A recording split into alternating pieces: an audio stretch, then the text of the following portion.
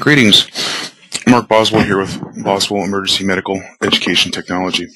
What we're going to do with this episode of the video broadcast is go over maxillofacial, ENT, and some ocular emergencies for the CEN exam. We're going to start with pharyngitis, which is a pretty common cause for ER visits. Basically, this is your sore throat presentation. If you look in the slide here, you can see how the throat is red, irritated. Commonly, this is just due to a viral infection causing some inflammation, and its transmission is by droplets, so patients need to be educated about coughing, sneezing, covering their mouth and nose, and frequent hand washing. The patient will typically complain of a mild to medium sore throat. Sometimes it hurts to swallow, and the pain may even refer to the ears, the neck, or the jaw. If they're really sick, they may also have some of their viral symptoms too, with fevers, chills, and body aches. With physical exam, you'll probably notice some congestion, maybe fever. The tonsils may be enlarged. Now, in the picture I showed you, the tonsils aren't particularly enlarged. It's just reddened in the back area there. We don't see the tonsils sticking out, but they may or may not be enlarged. We may find some lymph nodes. Those are those swollen glands under their neck, under their chin, under their jaw. Now, interventions and treatment, maybe a throat culture. If they're really sick looking, maybe some basic laboratories, maybe a monospot or the monoscreen, looking to see if we differentiate between Epstein-Barr virus versus just a routine viral pharyngitis. Medications, now if we're convinced that it's not infectious as far as bacterial goes, basically it's just symptomatic treatment, over-the-counter non-steroidals, Advil, Aleve, ibuprofen, things like that. Maybe some of those sore throat lozenges also. Now sometimes if the pain is really severe, we might consider doing something like some steroids to help suppress the inflammation which is causing such distress and discomfort to the patient.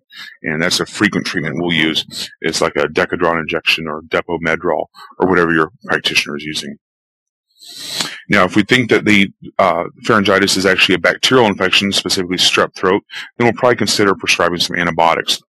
We've got a couple different options. We may use the penicillin injection, benzathine penicillin. That's that white, thick, milky-looking one-time injection we give. And basically it's designed to last in the body for several days to continue to penetrate the tissues and to kill off the infecting organisms. If we put them on something in my mouth, it's going to be typically a 10-day course, penicillin or penicillin-type medicine. And if they're penicillin allergic, we can use azithromycin or the Z-Pak or Zithromax is appropriate also. And this picture here is showing you how the tonsils are definitely enlarged, and we start to see the pus and the infection draining from the tonsils there. Teaching points for home care for both infections, whether it be strep or just virus: warm saline gargles, good hand washing, cover the mouth and nose, and basically want to decrease the chance of transmitting throughout the family. Moving over to epistaxis, which is our emergency nosebleed condition. Most causes that present to the ER, most causes, these ones don't always present, but the most common place is an area called Kesselbach's plexus, which if you look in this slide picture there, it's outlined for you with the blue circle. And this is basically where a large amount of that network of those of the vascular bed overlaps, and it's particularly prone to some trauma in that area. Less often we can get more of a posterior nosebleed back in the posterior compartment. Let me outline that for you. The posterior compartment will be more back in this area here. And we've got more of a high flow arterial type blood flow in that area, so it's more profound, more profuse bleeding. And sometimes can go unnoticed if a lot of it ends up going down the throat here, or the patient swallows a lot of it. They may not notice it at first. But most cases will be anterior from that Kesselbach's plexus. And there's many different causes, anything from trauma to upper respiratory infections to foreign bodies in the nose. Sometimes just routine small bleeding may be made worse if the patient's on antiplatelets or things like Coumadin or other blood thinners. Now, the treatments, if it's an anterior bleed, which again is the more common one that actually happens, but they don't always come into the ER because a lot of times this is taken care of at home. But if it's anterior, basically direct pressure is what we want. Teach the patient to pinch the nostrils for 10 to 30 minutes, and 30 minutes is a long time. If that's unresponsive, we can try doing things with some topical decongestants or vasoconstrictors, like Afrin nasal spray is a strong vasoconstrictor which may slow down the bleeding, or maybe that silver nitrate. Those long Q-tip looking sticks that actually cause a mild chemical burn to actually seal off the blood vessels. And sometimes we'll pack the anterior nosebleeds if necessary, using one of the two methods shown here, either that nasal tampon on the left or the rhino rocket or its equivalent on the right side. Either one is a good option. Now, if it's a posterior bleed back in that more highly vascular network, typically those ones will always have to be packed because it's hard to get control of the bleeding back there. Now, there's not really any testing we're going to do unless we need to rule in or rule out a specific condition or look for some complication, or maybe if the patient's having severe bleeding. So laboratory test as indicated, also CT if indicated, if we're suspicious for some type of tumor or mass, or if there's some history of, we know the patient's got a pre-existing condition which could potentiate this, we might need to consider that. Odontalgia is the fancy word basically for toothache or dental pain, and most common cause will be a cavity or some break of the dental protective coverings and the dentin itself, causing exposure of the nerve tissue and the pulp to air pathogens, causing pain. And this could be a sudden onset or it could be gradual. The patient may have already had a low-level pain for a long time before they came to ED. Pain could radiate to the side of the face, the jaw, the neck. Now, untreated, the cavity, of course, could enlarge, cause more problems, more discomfort, and can possibly lead to abscess formation if the bacteria actually colonizes down inside the living tissue there. Typically, we'll prescribe antibiotics and pain medicines, and we're going to require or educate the patient about some type of dental follow-up for a full dental assessment and any additional treatments as needed, like fillings or other type of dental work.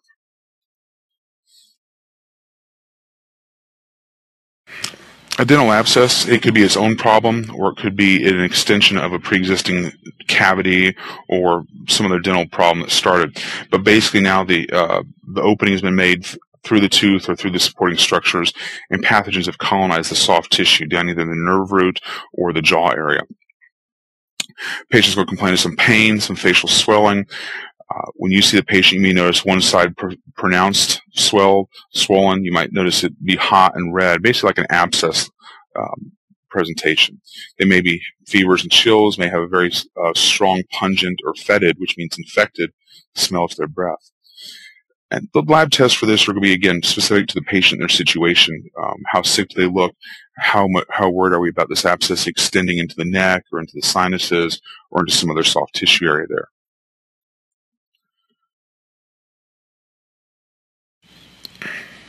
The treatment, the definitive treatment, would be incision and drainage. Typically, my personal experience, I've not seen a lot of these IND'd or lanced in the ED setting. Usually we've treated them with antibiotics, and then if it was that severe, we got ENT to come and see them. We're going to treat the infection, however, with some type of antibiotics, usually a parenteral route to get more of a penetration or a build up the plasma level, and of course some pain medicine as well also. Now, the disposition is going to depend if it's more of a maxillary, which is the upper jaw area, or the lower jaw area, which is the mandible. The mandibular ones are typically, we can send home. They don't have a high risk for extending into concerning areas. We could usually start them on antibiotics, pain medicines, and make some follow-up arrangements with the patient. Now, the maxillary abscess, these ones are more concerning because the infection can spread into the soft tissue, the sinuses, or intracranially. So typically we'll get ENT involved, and they may even admit these patients that they look sick. The maxillary abscess will be the more likely the ones that would actually get a CT scan and look for extension of the infection. Now, Ludwig's angina is another type of facial or oral type infection. This could be its own problem, where it's an infection under the tongue, the floor of the mouth, or it can be an extension of a pre-existing, like a dental abscess. Concern here is what you see in the picture there, how the infection is pressing up on the tongue and it's pressing the tongue up and back, so it's possibly going to be causing an airway issue. These patients can look profoundly ill because typically this is an occult infection, which they don't notice it when it first starts. It's not until it gets very, very serious and advanced. And sometimes the infection can also spread into some concerning areas, especially concerning is if it spreads into the neck tissue. So you may have swelling further down near the larynx, and hence the airway. And it can also go down to the neck and the mediastinum in some rare cases. And of course, that's going to be a much harder infection to treat. The physical assessment will usually show the patient looking fairly sick, because by the time it's causing them enough symptoms to present to the ED, it's been there for a while, it's been brewing, it's been multiplying and building up. One of the giveaway symptoms is that the tongue will be elevated and possibly pushed forward some, and the patient may feel like it's swollen and occupying too much of the oral cavity. Patient may also complain of trismus, which is that painful mouth opening, dysphonia, which is the muffled voice, and or dysphagia, which is painful swelling or painful swallowing or difficulty swallowing. Lab tests, almost always we'll get a CT scan to look for the extension of this infection. We may add on some other laboratory or blood draws, also blood culture, sed rate, to more document how serious the infection is too. Now this is going to need ENT or oral surgery to get involved. They do need to do incision and drainage. This is something that needs to be opened up and drained out. A lot of times with a concern for airway protection and managing the airway, they'll do this in the operating room where they have a more controlled environment. Tooth or dental fractures or avulsions, we're going to classify these in one of three categories of seriousness. Basically, how deep is the fracture? We use what we call the Ellis classification system. We have an Ellis 1, 2, and 3. 1 is the most minor. Typically, this is like a chipped tooth. It's just the enamel affected. There's not any risk for infection. Ellis 2 is going to be deeper tissue, so this will be the enamel and part of the dentin. There becomes increased chance for infection with this because what normally protects the soft living tissue inside has now been open and exposed there. And this should have some, we say, prompt dental referral to check for viability of the tooth and how it's going to heal up and if it needs some reconstructive work. Now, an Ellis 3 is going to involve the enamel, the dentin, and it will be down into the pulp, into that living tissue. This is considered a dental emergency because the exposure of that living tissue, the risk for ischemia with lack of good perfusion, and the risk of subsequent infection and possibly abscess or necrotic tissue there. So typically we'll get oral surgery or ENT involved to come and see the patient. Now remember, with all three of these are due to some type of trauma, so we have to make sure we assess the patient for other signs of injury, other associated concerns, other associated pain complaints, things like that. So we may have to do more than just a specific tooth or dental exam. Some things specifically with the airway or the oral cavity is we'll look for swelling, we'll look for continued bleeding from some of those deeper fractures, or any debris, broken and chipped particles of teeth, for example, might be an airway issue. Treatment, of course, suction out if something's causing airway issues. Textbooks do say you can use calcium chloride or zinc oxide to cover the exposed area. This isn't something we typically do. If it's that exposed, we're getting ENT involved. And of course, pain medicines, and go ahead and start antibiotics, usually parenterally, especially for the Ellis 3, due to the high risk for infection. Acute otitis externa, or AOE, this is basically an infection or inflammation of the ear canal, the external auditory canal, more specifically, which is the EAC. And from the cause, which could be anything from bacteria, to fungus, to irritation, could be from trauma. If there's a foreign body in there, or maybe they came to the ER and we had to take a foreign body out and we traumatized the ear canal walls. So basically something causes swelling of the ear canal, maybe some abrasions inside there.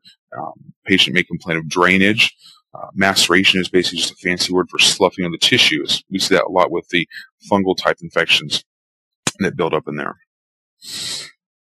Now, the patient may complain of some itching or irritation from the ear, or may complain of drainage. They may complain of it hurts to sleep on one side. There's not always drainage, but when there is, a lot of times it's similar to almost like purulent drainage. Now, one of the things we need to assess for is the TM, the tympanic membrane. If the tympanic we need to see if the tympanic membrane is intact, because if not, then we may be dealing with a second infection in the inner ear also.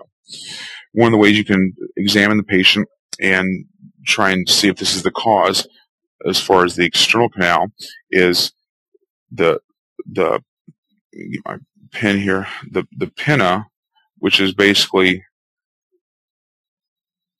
that portion of the ear there. If you will take it and if you will pull upwards and backwards a bit, what it does is it puts some pressure on the soft tissue of the ear canal. And if the ear canal is inflamed or infected, the patient will usually report a pain response to that. The other way to do this is with the tragus. You can actually put pressure right here with your finger on the tragus, which is the little extension that covers the ear canal opening some. And that pressure on that area will sometimes elicit a painful response. from the patient if the ear canal is infected. Now, if it's just an ear infection, like an otitis media, typically those maneuvers will not cause pain in the patient. The treatment for this is basically something topical, so ear drops. We put in maybe an ear wick, which is basically just something that absorbs the medicine and draws it down into the ear canal there. So we'll insert this ear wick and instill the medicine to cause it to swell and fill the space there. Otitis media, or AOM, this is commonly what we're treating here as a bacterial middle ear infection, so behind the eardrum. And almost always with this, you'll hear about some type of upper respiratory infection, either just before or associated with it. Whereas with the ear canal, or the external otitis, there's usually not a respiratory infection with it, because that's a local problem just for that ear canal. The otitis media is usually an extension of some upper airway issue. This is very common in the childhood years, up to about 2 to 3 years old. It can be recurrent. One of the most common presenting symptoms that the parent brings the child in for is tugging or pulling at the ears because the ears are uncomfortable. Now, the child may also be irritable and fussy. From the medical history, we'll hear things about previous ear infections, which tends to increase the risk for future ones. If it's in adults, which actually otitis media is not that common in adults, we might ask questions about have they been in some type of, or they may tell us they've been in some type of pressurized environment. So diving, otitis media can happen with that, or make it prone to that, or pressurized flying in a pressurized airplane cabin. The physical exam, especially in the children, because they can't communicate effectively to come in when it first starts, they may already be having signs of dehydration, running fevers from some secondary complication. When we actually look in the ear at the eardrum itself, we'll notice it is red, it's irritated, it's bulging, it's like pressing out. We may even see infection behind there. Now, sometimes it will rupture, and we'll see drainage in the canal also, but we'll see the rupture and the drainage, and usually the child looks sick as well. Treatment's going to be some antibiotics, hydration, because usually the child's responding with fever and increased metabolic needs, and of course some pain medicines. Now, the argument about whether we give antibiotics to ear infections or not, I know a lot of pediatricians are leaning more towards the watching and waiting, and studies have started to show that the outcomes are just as good. For CEN, for exam purposes, we're going to go with antibiotics to treat these. That's the most common practice, the most universally accepted. Years down the road, it might become more the standard of practice to hold off on antibiotics unless there's a comorbidity or another reason they need them. The definitive treatment would be the tympanic tympanostomy tubes to allow for drainage through the eardrum, especially when the pressure builds up. Now, that's done by ENT, of course. Complications of otitis could be mastoiditis, which is infection of the mastoid, meningitis, possibly facial nerve paralysis or facial nerve damage from the swelling and the infection. And of course, we might get extension of the infection through the lymphatics into the intracranial compartment of the sinuses. Now, a tympanic membrane that's ruptured can be its own problem, like from trauma, or it can be as a complication of like an ear infection where the pressure is built up. Usually, if it's due to an ear infection and then it ruptures, usually the child is fussy and irritable, and then all of a sudden the child feels much better. But now they're having this drainage from their ear canal because the TM is ruptured. So a lot of times the pain resolves with it. And it's not really a painful membrane to rupture. It's more that the pressure has been relieved with the rupture, and so that's why the child is happy. Treatment, of course, some type of pain medicines. Antibiotics, it depends on the cause. If it was an infected inner ear that ruptured, then they would treat the antibiotics. If it was due to trauma, probably not. One thing you can do is put some cotton inside the external canal opening, not to block it, but just to prevent more pathogens from going down into the ear canal. And we may refer to an ENT doctor for ongoing care. Typically, these are going to heal up fine without problems. There may be some scarring on the tympanic membrane, but typically it does not cause deficiencies with hearing or balance later on. Meniere's disease is considered more of a chronic disease. Now I put here on the slide that it could be episodic or recurrent, meaning it will come and go from time to time. When we contrast this with labyrinthitis, labyrinthitis is typically just an acute one-time episode. This tends to be recurrent, and patients usually already had this diagnosis made that they've got Meniere's disease, or sometimes they're just going to call it vertigo. All right. Causes could be repetitive trauma, could be post-infection. Sometimes if someone had a serious middle ear infection, which caused some damage or scarring to the balance structures. Could also be just from degeneration, just basically the aging of the body too. So typically this patient will already have the diagnosis. They'll usually come to you with some flare-up of the symptoms or worsening of the condition. And what they'll report as far as their symptoms is this vertigo is the most common symptoms, that dizziness, that off balance. Tinnitus could also be a secondary symptom with that ringing in the ear. Sometimes the vertigo can be so severe that they get nausea and vomiting with it also. Now the workup, again, most patients will already have this diagnosis and we already know it, but we may need to exclude some of the causes that have brought it on or exacerbated it. So labs as appropriate, CT imaging as appropriate, especially if it's like a first-time event. Treatment is basically managing the symptoms. The most common treatments will be Antivert, which is an antihistamine-based medicine to help decrease the transmission and suppress some of those faulty signals. There's some other medicines that can be used also, diuretics, steroids, anticholinergics. Of those three, the steroids are the most common one I've seen, but usually the first line is antihistamines. The disposition, these patients have probably already had some ENT establishment to make the diagnosis, so we'd probably refer them back to that person. When they're having acute flare-ups, we want to educate them about driving, machinery operation, safety precautions, sedation precautions with the medicines, things like that. Now, labyrinthitis it's a problem with the same body part, but this is considered an acute episode, usually a self-limiting infection, bacteria, virus. And typically is self-limited, and usually starts pretty sudden and it should resolve pretty soon as well also. Again, the symptoms are similar to Meniere's as far as the patient reporting symptoms of vertigo, but we tend to see this more pronounced with the head and body movement, with those position changes, tends to bring it on. Compared with Meniere's disease, it can actually affect the patient at any time, even if they're laying still in the bed. Labyrinthitis tends to be more pronounced with position changes. That's one way you can kind of tell the difference between the two. And usually, again, Meniere's disease is already an established diagnosis. Again, the workup, laboratory testing as indicated or based upon the symptoms, and again, CT imaging as indicated. So neither one of these absolutely have to have this full workup every time they come in. A lot of times we can just diagnose it by their history and a physical exam too. A unique finding with labyrinthitis is these Dix-Hallpike maneuvers, which if you want to actually see them performed, you can go on YouTube and search that, and there's videos showing it. I just give you a picture here showing that basically what we do is we're basically moving the ear, the middle ear semicircular canals, we're basically moving them through the three positions, the X, Y, and Z axis, which helps tell us where we are balanced. We're basically doing that and seeing if we can exacerbate some symptoms. And what we look for is we turn the patient's head to the left, and then we do it again on the right, but we turn the head one way, then we have them look at a fixed object, like a spot on the wall. We rapidly lower their head, and we watch for nystagmus to develop. That would be a positive indication there might be labyrinthitis going on.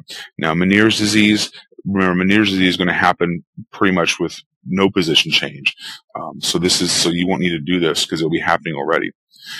Treatment, if we know this is what it is, we're going to treat the cause. If there's symptoms of infection, we'll treat that. We'll definitely treat the nausea that goes with the vertigo.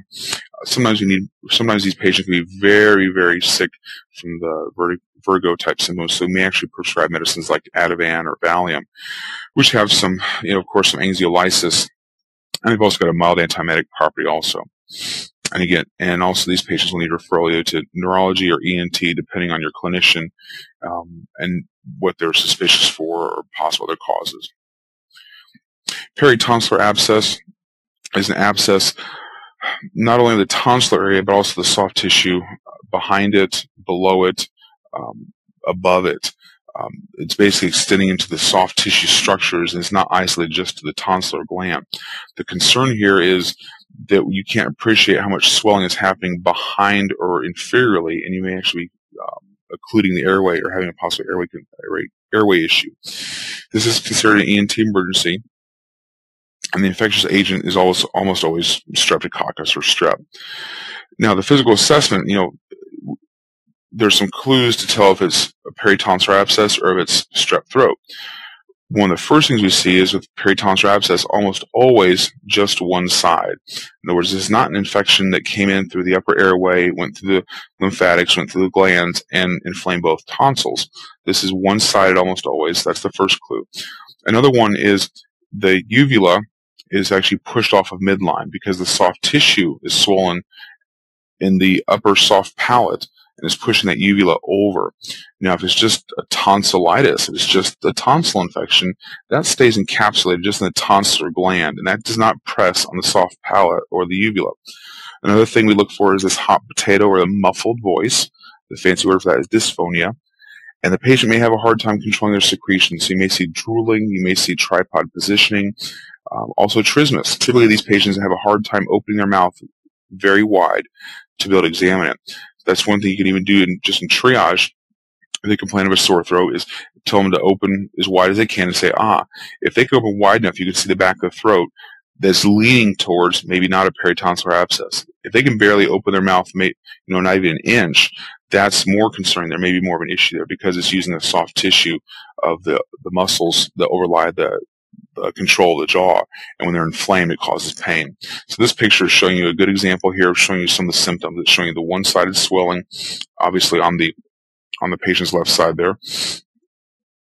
It's the one side swelling on here, and it's also showing how the uvula is well off the midline, and you can see it's very crowded back here. We've got issue as far as airway goes. So this isn't a patient we want to go probing around in the back of their throat there. We may not even know how far down the swelling goes. It may extend down into the hypopharynx and closer to the glottis as well. Now, most of these cases you can diagnose just by looking at the bedside, examining them. Sometimes we need to get ENT involved, though, and a lot of times they'll ask for a CT of the neck to look for the extension of the infection. The treatment, while we're either waiting for ENT to come deal with this patient or while we're working it up, we want to protect the airway, so probably raise the head of the bed, make sure your suction's working the bedside. Maybe if you want to keep your emergency airway kit, near the room. Go ahead and start some antibiotics and some steroids sometimes. That'll help suppress a little of the inflammation. Of course, we want to get antibiotics in any infected state as soon as possible. The disposition, well, it's going to depend what ENT decides. If they look really sick, they'll probably admit them. A lot of times ENT will come in if the patient's well looking otherwise. They'll try and do an IND or an aspirate that abscess there at the bedside. Just be aware, is this something that your ED can handle without tying up a lot of staff? If there are going to be airway issues, what are your resources? Sometimes they need to do this in the operating room where they can control the environment better. Whether they do it in the ER or the operating room, a lot of times the patient will go home right away afterwards. We need to educate them about, again, aspiration and airway precautions. So head of the bed elevated, have someone check on them. I wouldn't recommend anything hot because that can increase tissue swelling, but warm is good. Warm will help to promote some drainage too. Epiglottitis or supraglottitis, both epi and supra mean above the glottic opening, so some inflammation there. Commonly, this is in our pediatric population. And one of the giveaways here is the suddenness of onset, because what you'll usually hear about on the CEN exam is they'll compare epiglottitis to croup. All right, because the child will be sick, they'll have a sore throat, maybe a little drooling, but the suddenness of onset is what we usually see here. And how sick does the person look? Typically, epiglottitis is a sick child, whereas croup is a not as sick looking. All right. So usually abrupt onset, and our primary concern here with the epiglottitis is airway, because the glottic opening could swell and obstruct. All right, so again, a sick-looking child, typically onset within 12 to 24 hours. A child may have some labored breathing, they may be leaning forward on a tripod position, and we want to allow that to happen. We don't want to force them to lay back, but let them assume a position of breathing comfort. You may hear stridor in the upper airway, they may be drooling, maybe not able to handle their secretions. One of the big things is do not go messing with that pharynx. You don't know if any trauma or anything causes anxiety or increased swelling may actually obstruct the airway. So we're just going to let that child sit and just do nothing invasive. And that even means, if we need to, we're going to avoid doing blood pressures and temperatures, anything that would stress the child out, and definitely let them stay with their parent. One x-ray we might do is the lateral soft tissue neck. Now, this isn't going to be definitive, but a lot of times it helps clue us into what is going on there. And what you see is what's indicated by the black arrow, which is what they call a thumbprint sign. That's a giveaway word for epiglottitis. So if you see something about a question where it says they did an x-ray and it showed a thumbprint sign, you just automatically think epiglottitis is present. All right. Treatments, again, be very non-invasive if possible, because you don't want to overstimulate the child. You don't want to cause the airway to swell up. And we need to be thinking about moving towards like the operating room, where they can control that airway and be prepared for an emergency airway issue if they need to do an emergent intubation or a trach or some backup type airway thing. So this is going to need ENT or anesthesia or both to deal with this patient. So you may even be waiting as far as drawing blood samples and starting IVs and stuff until the patient's stabilized. Now, again, croup will be usually what you see contrasted with the epiglottitis. Croup or laryngeotracheobronchitis is the fancy word. This is not considered an emergency. Airway obstruction is very, very rare. I'm not going to say it's impossible. It's very, very rare. But this is more of a gradual onset. And this is the vocal cords. This is not the epiglottis. The vocal cords just don't swell to cause obstruction. They get inflamed. They won't swell up and block off the airway. Right. So typically this occurs at night. One of the giveaway things is the barking type cough. The other pediatric thing that has a barking type cough is the pertussis. You might hear about that. So barking cough, low-grade fever, not drooling. They can swallow. They can control their secretions. The soft tissue of the hypopharynx is not swollen, so it's not discomforting. They might have a mild sore throat, but they're able to drink, and they look generally well. They don't look as acutely ill as the epiglottitis child. Now, if we're not really sure, is this croup or is this epiglottitis, one way we can tell with x-ray is on this AP, or anterior posterior, meaning shoot from the front to the back. We might see the steeple sign, which is outlined on the x-ray there for you. And basically that steeple, like the top of a church, pointing up, and that shows where the swelling is around the vocal cords, and not and if you did it lateral, you would not see that thumbprint sign we talked about. Treatment here, basically humidified oxygen. Steroids, I put controversial. Some practitioners will still use it. Some will use racemic epi. Just be aware that if you use racemic epi, it can wear off pretty quick, and you actually get a rebound type swelling and more distress to the child. So we should usually observe those ones if you have to give racemic epi.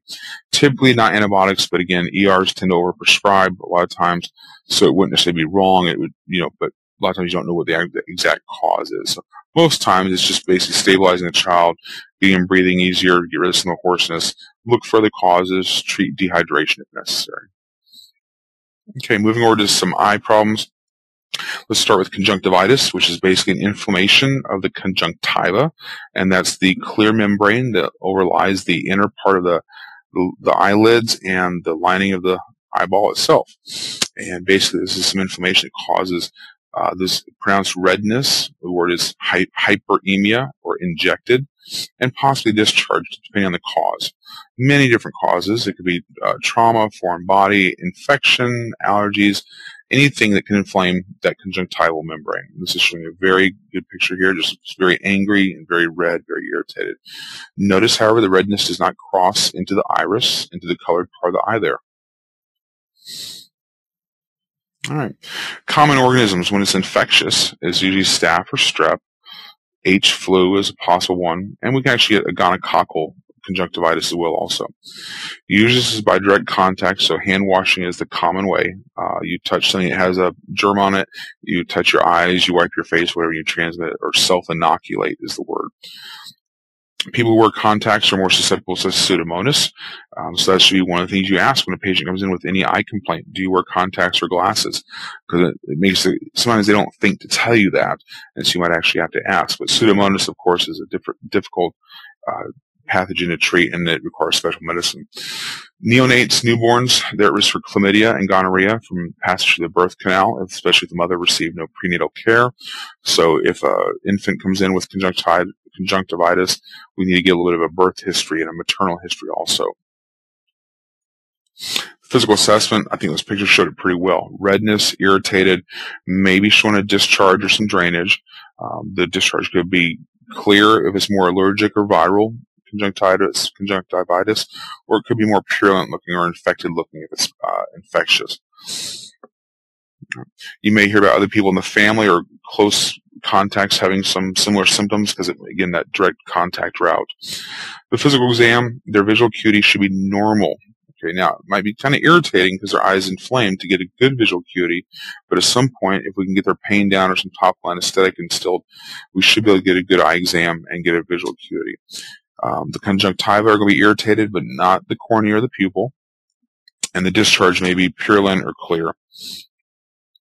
Usually you don't need any tests. Usually this is a bedside diagnosis. Sometimes we'll do the fluorescein stain with a Woods lamp to see if there's a foreign body that may have been retained and caused an infection. Not usually, though. Interventions, again, we need to get a visual acuity at some point. That has to be on the chart showing that they have normal vision. Because if the vision's abnormal, that makes us think about other conditions. And typically ophthalmology only needs to get involved if it's recurrent or if it's a severe case or if you think there's a more significant pathogen. Herpes infection is one that is concerning. Now, typically we're not going to diagnose that in the ER. If we had some cultures that we did, if we swabbed some of the drainage, we might find out when we do like callbacks or whatnot. And definitely we want to get them plugged into an eye doctor. uveitis or iritis. This is an inflammation of what we call the uveal tract. Now, what is the uveal tract? It is the iris, the ciliary bodies, and that's basically the ligaments that hold the inner anterior part of the eye. That's your colored part of the eye, or the ciliary bodies, and the choroid, which is the lining or the eye itself. Symptoms: pain, red, maybe some swelling, some edema, and increased tearing. This is usually idiopathic, meaning there's not a specific cause for it. One of the giveaway findings, and this is usually a unilateral problem, whereas conjunctivitis is usually progresses to bilateral, to both eyes. Uveitis is typically just a one-sided problem. Not going to see a discharge. What you may think is discharge is probably just the increased tearing or the lacrimation. One of the ways we can assess for this is you can shine a light into the normal eye, the one that's not having the pain, and when you do, it can cause pain in the affected eye. And the reason is because when one eye constricts, they both constrict, and it's that constriction or the movement of those ciliary bodies that are inflamed, and it hurts for the ciliary bodies to contract and relax. Another hallmark finding, but we don't, this isn't something the staff nurse will typically do, is using the slit lamp, is you can actually see inflammatory cells in the anterior chamber. So just know that's the textbook answer. And again, inflammation, you think itis, so iritis, or the uveitis. Now, without treatment, the inflammation can cause continued pressure to build up. So glaucoma could result, cataracts, dysfunction, macular dysfunction. We do need to get ophthalmology involved. Prompt is hard to define sometimes. They should be seen within the next day, though, by the latest. Some places it's easier to get ophthalmology follow-up for these patients right away, or they can send them over to the office if it's daytime, but at least they should be followed up within 24 hours. This cross-section is just showing you the areas we're talking about. Let me pull up the highlighter here. So we've got these are the ciliary bodies. These are the muscles that hold the lens. And what they actually do is they actually cause the lens to change shape to help focus, and they play a role also in the pupillary constriction. This is the iris. That's the colored part. It'll relax and narrow down the opening, or it will dilate and tighten up the muscles there. So that's part of the uveal tract we're looking at there. All right. Because of the pain and limitation of function, you're going to have some decreased visual acuity, so we need to try and get an assessment of that on these patients. This is one of those red eye conditions. And another giveaway symptom is this intense photophobia. They do not like light being shined in their eyes because when it does, the pupils constrict. When the pupils constrict, that causes those muscles to work, and they're inflamed. They don't like to work. They don't like to constrict. Past medical history, we see an overlap with some of these autoimmune or inflammatory conditions that people that get this from time to time. It's not going to really help you make the diagnosis. It's more of just an increasing risk factor for possible iritis. Again, decreased visual acuity, the intraocular pressure, so you might have to find the tonometry pen, slightly elevated, and it's secondary to some inflammation and causing the swelling. Pupils, miosis. Okay, so this is a constricted pupil.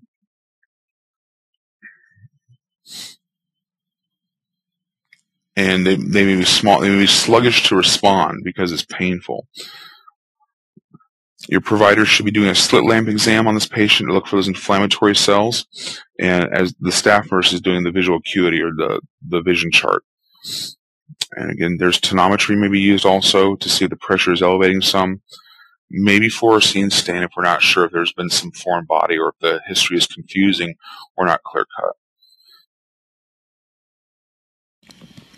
One of the basic interventions we can do is control the environment as far as the light. Remember, these patients have profound photophobia with the ciliary bodies trying to constrict. So keep it dark, let them relax. Warm compresses may help. The cycloplegic agents, the word plegic means paralyze, so they reduce that ciliary spasm of those ciliary bodies. Okay, so they don't necessarily paralyze them, but they reduce the function of it. So that may give the pain relief right there. Now those cycloplegics, that's basically those dilating drops. If you ever go to the eye doctor yourself and they dilate your eyes, that's what they're giving you as a cycloplegic, causing your eyes to dilate because your ciliary muscles, they relax and the eye dilates open.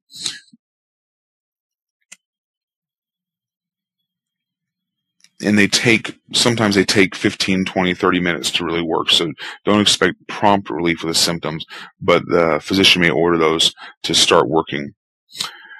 Education teaching points, of course, sunglasses. We don't want them out in the bright light, eye rest, and they should have ophthalmology following up with them. And again, it should be done within usually 24 hours.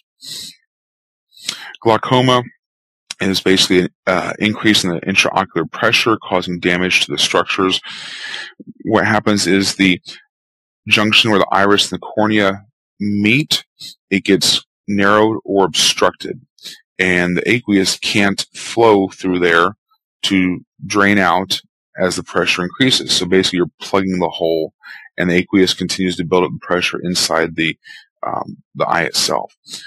Precipitating factors, a common symptom is where there's this increased pressure, and then all of a sudden the pupil dilates, and then it causes the angle of the iris and cornea to suddenly close down.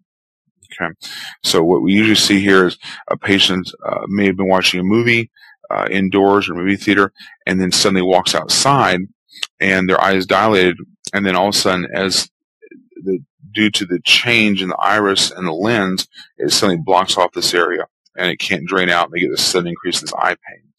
Now, untreated blindness may result due to the pressure on the optic nerve and the pressure on the retinal vascular circulation system. You may actually get ischemic tissue. This is showing you basically the glaucoma exerting the pressure on the posterior part of the eyeball there, with the pressure going against the optic nerve and that back wall where a lot of the circulation, all the circulation comes in through there. And it's also showing you where let me pull up the highlighter. It's showing you here, this is normally the area where the aqueous should be able to drain out and to recirculate, but it gets blocked or it gets constricted and it builds up, and the pressure builds up posteriorly, putting pressure on the back of the eye, optic nerve, and the vascular bed there. All right, so the symptoms in the assessment, they'll have a red eye, painful, sudden onset, okay, and it's going to be bilateral, okay, most times bilateral. They may see halos, that's another word that might give it away, and it should be photophobia written there. Photophobia might be a symptom. The best test is actually to do the tonometry or measure the intraocular pressure, and we can see them as high as 40 to 80 millimeters of mercury. The normal is up to 20. Above 20 is increased pressure. Typically, if you're having that many symptoms, it's going to be pretty high. And that's one of the first things the ophthalmologist will ask when we call them for a consult is what's their intraocular pressure.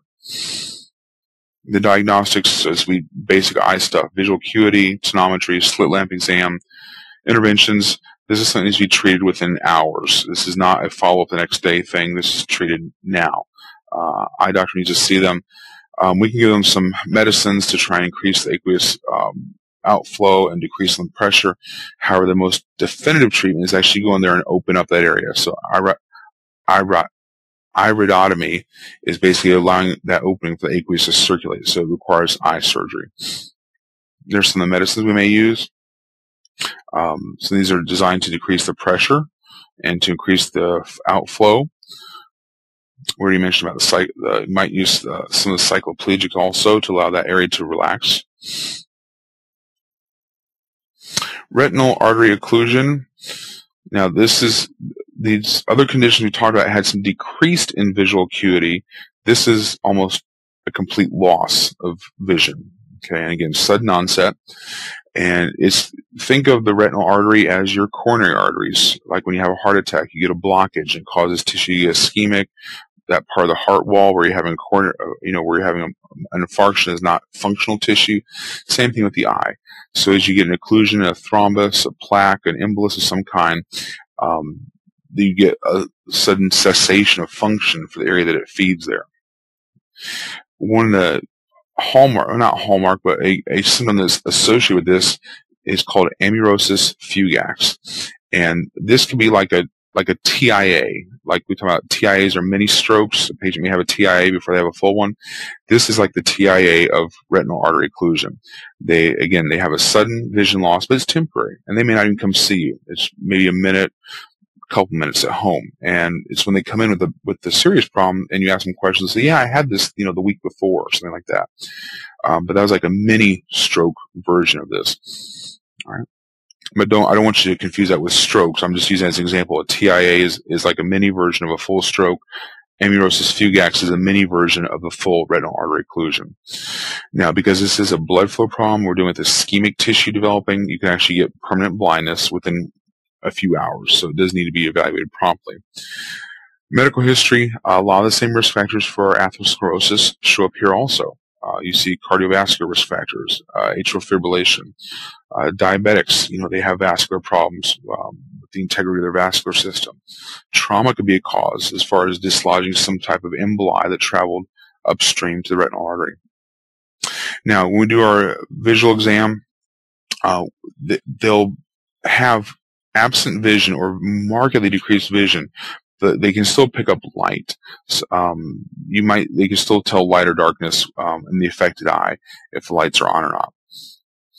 Their diagnostics, of course, will do a full fundoscopic exam, tonometry, measuring that intraocular pressure, labs as indicated, depending on the history and the story. And we may even be thinking about CT of the head. This could be a type of stroke presentation too. Typically, though, if it's just the retinal artery occlusion, it's only visual symptoms. You shouldn't have nothing else. You shouldn't have any hemiparesis, any speech problems. If you have vision plus something else neurologically, think more stroke versus just eye. Interventions, we need to get ophthalmology in here to see this patient. This is an emergent problem, risk of blindness in a couple hours if it's not treated.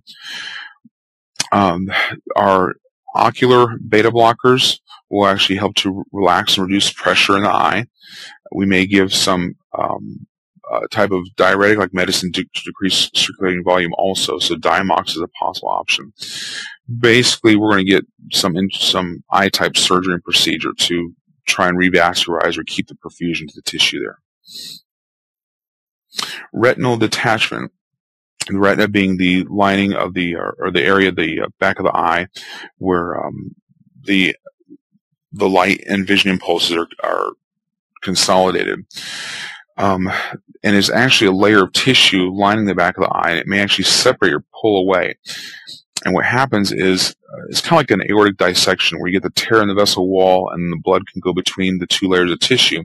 Same thing can happen here. As the retina pulls away, there's almost always a tear in it, and some of that aqueous or the vitreous can actually get down inside there and fill up that space there. And when it does that, then it's decreasing, it's obstructing the blood flow to the retinal, so you can actually get retinal ischemia. Now, this can be a common thing happening just with degenerative changes with aging, and it doesn't take a lot of stress or trauma to cause this tear in the retina to start to separate. It can occur in younger people associated with head injuries or traumas. All right. The giveaway here is it is a sudden onset, but it's not a blindness. It's a progressive loss of vision. And what you might hear is like a curtain or a shade or a window shade coming down. As the retina starts to pull away, the areas it's pulling away cannot transmit the visual impulse. So it's like pulling a shade down across the visual field there. And it may occur over hours or a day or so. You may hear about floaters also. So again, retinal artery occlusion versus retinal tear. Differences already. Retinal artery, blindness. You can only see light or dark. And blindness, sudden onset. Here on the retinal detachment, you see floaters possibly, and this shade being pulled down. The physical exam will usually show the pupil being normal, maybe some alterations in the visual fields. So maybe a certain area, I know usually staff nurses, we just do a basic eye chart exam, but if we were to check their visual quadrants, we might notice a defect in one of the quadrants, and that's the area where the retina was being affected there. Our providers, mid-levels, usually do fundoscopy, which is looking at the back of the eye, slit lamp exam, and checking that tonometry as well, too, for that pressure, make sure it's normal. Now, I put here emergent ophthalmological consultation. Again, this might be, if it's in the daytime, they might tell you to send them over to their office. They might come and see them. Even while we're waiting, we do want to shield both the eyes because any eye movement could stimulate that retina to detach more. So they'll need a driver. They'll need someone to be with them because we're essentially going to make them temporarily blind because we want to reduce any movement or action there. Corneal abrasion, so this is a lot more common. You probably deal with these on a daily basis in most ERs. Basically, the epithelium or the outer lining of the cornea, which is considered a type of dermis, gets abraded, scratched, torn. Commonly, it's foreign bodies, eyelashes, sand, metal fragments. Could be contact lens wearing, especially if they don't change them out or clean them. It can cause erosions. And then we deal with the ultraviolet or the flash burns, the welder's burns, actually cause damage, almost like first degree, like sunburns to the skin on the cornea. Okay. Now, one of the problems with the cornea is it doesn't heal up as quickly as like your skin does because it doesn't have that strong vascular bed. So it has to grow just by making new skin cells rather than trying to heal it. And it may take a while sometimes.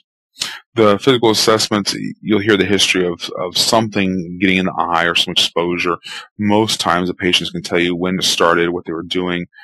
You'll hear about maybe they were doing like woodworking or in a metal shop or doing something with tools and they didn't have eye protection on or, cutting the grass, things like that. And their symptoms will be some type of pain, irritation. The eye may be red, sensitive to light. Common symptoms, we should not see any infectious drainage. We should see pupils working, and it usually is just one side. Could you get a bilateral? Well, more often with the chemical or with the ultraviolet or the flash burns, yes. But if it's like a foreign body, it should just be one-sided. All right. They may be having a lot of tearing or lacrimation. Somebody needs to, at some point, evert or flip over their eyelids to make sure there's not a foreign body under there. And that's easy to do once we put those anesthetic drops in there. We're going to check their visual acuity. It should be normal. Now, remember, if you're checking their visual acuity and they don't have good pain relief, it's going to be hard to get a good exam. So sometimes even just waiting a little bit to put the topical anesthetic in there will help get a better visual exam on them. And we're going to use the fluorescein or some type of stain to look under the Woods lamp or that black light and see if there's areas that are showing irregularities, which would be the abrasion or the trauma. The clinician will do a slit lamp exam, which also look at the anterior chamber for defects there. Current treatments are kind of 50-50 as far as eye patching. Remember I told you that it's avascular, which means it doesn't get a lot of good oxygen to the cornea. So if we were to patch it, which means closing the eye, a lot of times that doesn't get good healing properties. So it's 50-50. Hopefully you won't see a question asking if you should patch the eye or not. If you do, I would lean towards not patching it as the appropriate thing to do. Right. Your ophthalmic anesthetics, that's your tetracaine, Alkane, whatever product you're using, that's those numbing drops, which will give you that quick relief, give the patient the quick relief of the painful symptoms. If we think there's more of an iritis component, we might use that cycloplegic to reduce the ciliary muscles. And don't forget about tetanus shot. The corneal lining is an epithelial. It is an external barrier to protect against infection, and a break in that epithelium is also a potential chance for tetanus infection, especially if it was something that might carry tetanus, so something in the dirt, the soil, things like that. Typical treatment does not necessarily need ophthalmology. It would be recommended as the best way, but it's not needed in everybody. But basically, eye rest, darkened environment.